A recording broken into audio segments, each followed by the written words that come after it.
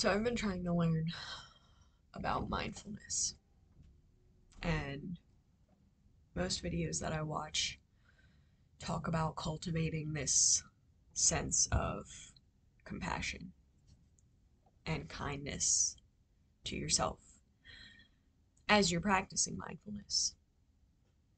Because, you can practice mindfulness in many different ways. You can be aware of your thoughts,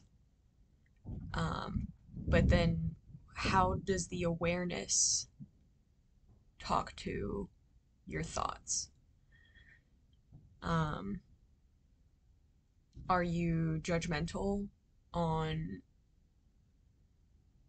how many times your mind has wandered? Or are you, kind? And understanding that your brain is going to wander and that is just natural. Um, so I had to, from the start of my healing journey, allow myself to express my emotions because that was something that I struggled with growing up. I was always told not to cry, that everything was okay, that my feelings weren't, there were people who had it worse than me. And that doesn't mean that's not true. There are people who are struggling, but that doesn't mean my struggles were invalid. So if you're starting your healing journey and you were never allowed to express your emotions and you have all of this suppressed feelings, um, I believe that emotions are just energy in motion in your body. That's why they're called emotions. Um, so, in order to release a lot of that, you have to first allow yourself to begin expressing them. And the farther you go into your mindfulness journey, you'll learn how to quickly regulate your emotions. And it you have to do your own self education.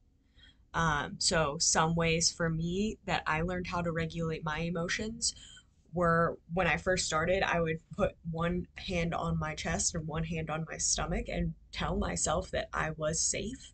Because even though I knew in my mind that I was safe, my body was telling me an entirely different story.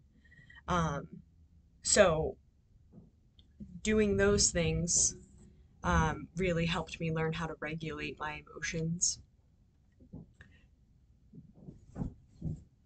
But it is a practice, and it's not just something that you can do one time and just for the rest of life be joyous and happy and everything is wonderful.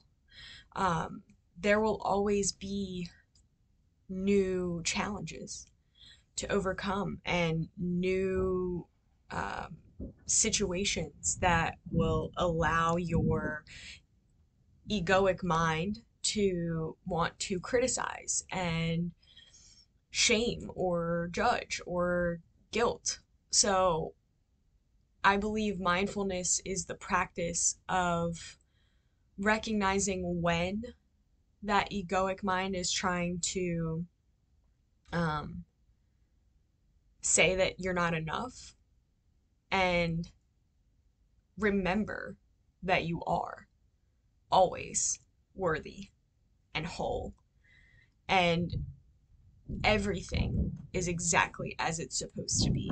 You are not in the wrong place. You're not in the wrong time. It's there is no one path.